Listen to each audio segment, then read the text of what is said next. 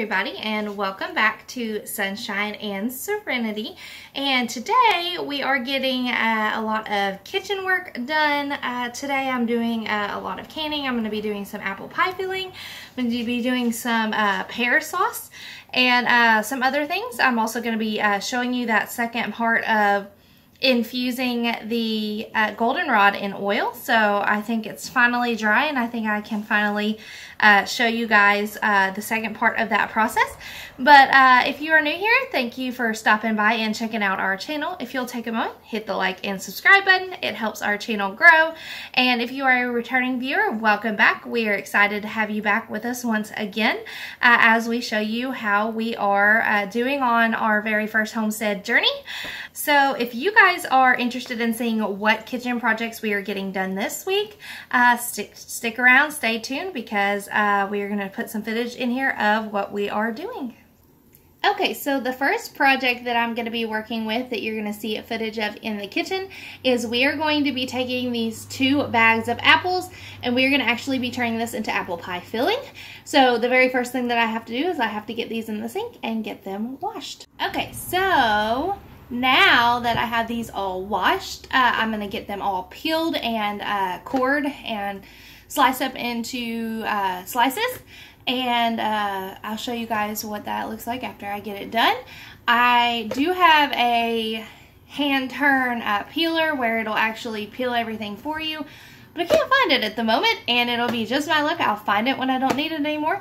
So I'm gonna have to peel all these by hand with my hand peeler, so it's gonna take quite a minute, but once I get those done and cored and sliced, I will show you guys what that looks like. Okay, so now I have got all of my apples. We got them washed, we got them peeled, we got them cored, and I got them chopped or sliced. So you can see that I had about 20 apples or so, and this is what it gave me. So now the next step is going to be start cooking everything that I need to cook according to my recipe. Now, you can, I just used a recipe that I Googled, apple pie filling for canning, and it uses clear gel, sugar, water, things like that. You get it all mixed up, then you cook your apples in it, and then you're just gonna can it up. So I'm gonna get everything cooked up and going, and then I will show you what that looks like, and then we will get these canned. Okay, so this is what we've got going. I've got the mixture in here for the apple pie filling. We're just cooking it on medium until it gets nice and thickened. And then in this pan we have all of the apple peels and the cores, and we covered it with water. And what we're going to do is we're going to end up making apple scrap jelly out of the peels and the cores, so nothing goes to waste on that. And next I'm going to get started on some okra.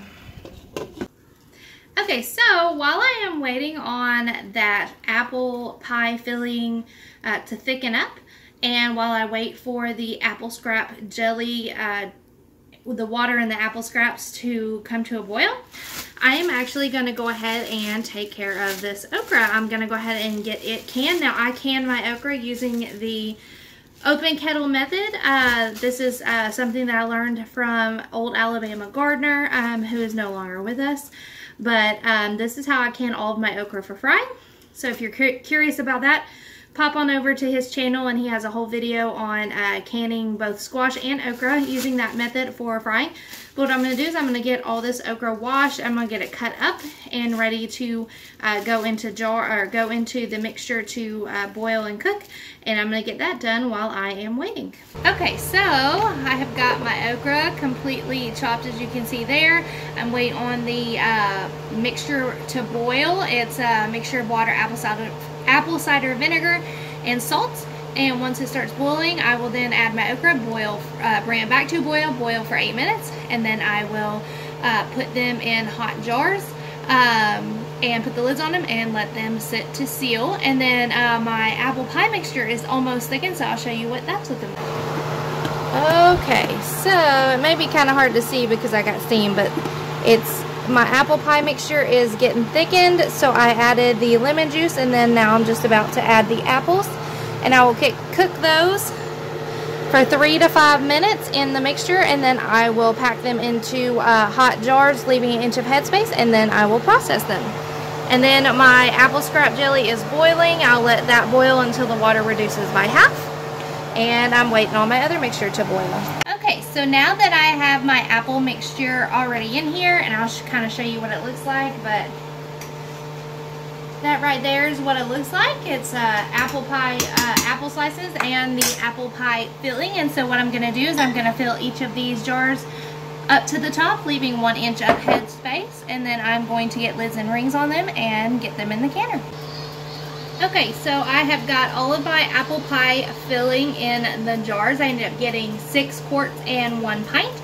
So what I'm going to do is I'm going to fill my canner now with these, and I'm going to process them in the boiling water bath canner for 25 minutes, and then we'll take them out, and I will have canned apple pie filling already ready for this fall and this winter.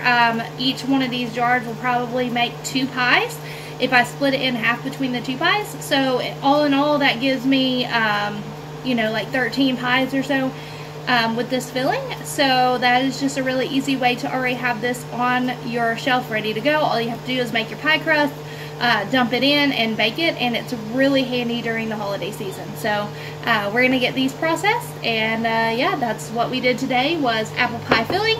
I'm working on my apple scrap jelly, which I will show you when I get that finished.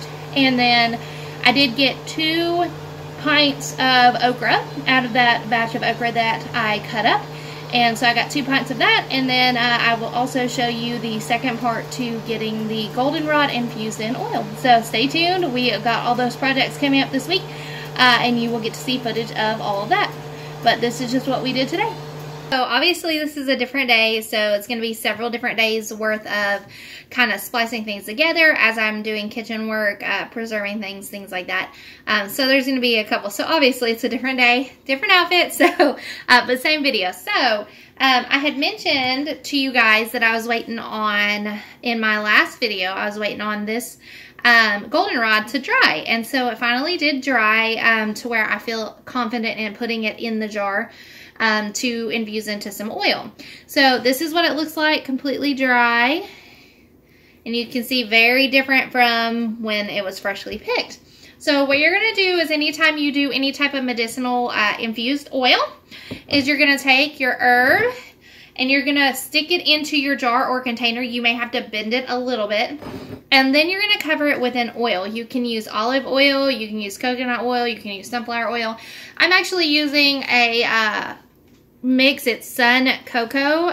It's organic Sun Cocoa oil blend, and so this is what I'm going to submerge it in.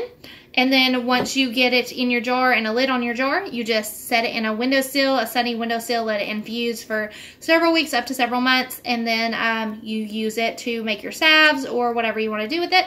But yeah, so that's what we're doing today. So this is my oil, and I'm going to put it in this jar.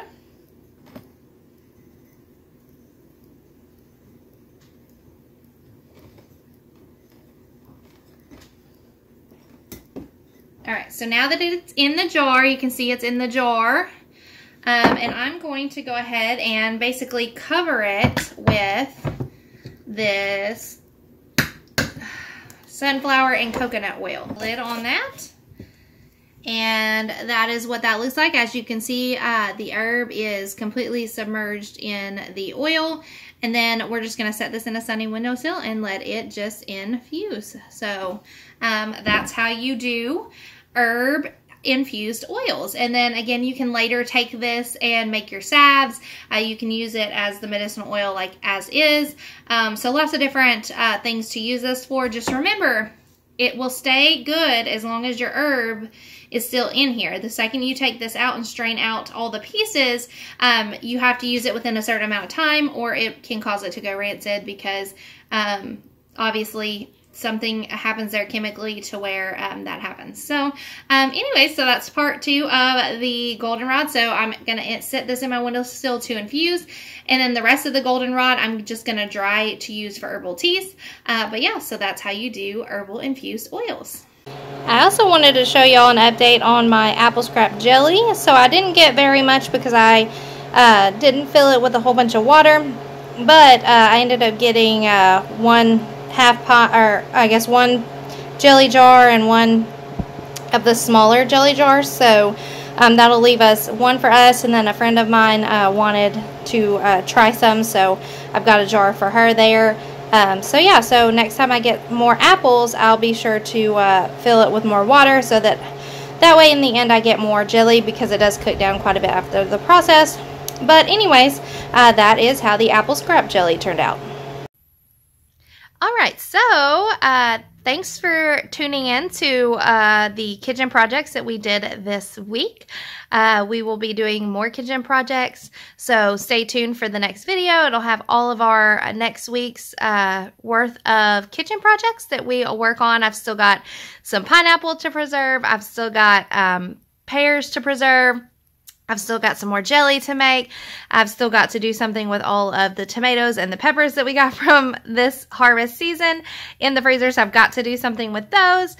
So as we're getting into fall, a lot more of our content will be about the basically the prep work, or the what we're doing with our harvest, because a lot of my harvest I will put off until the fall and winter time, when it's not so crazy and it's not so busy. So like my tomatoes and my peppers, we freeze them, and then I just work through those and process those in the fall time when I have a little bit more downtime.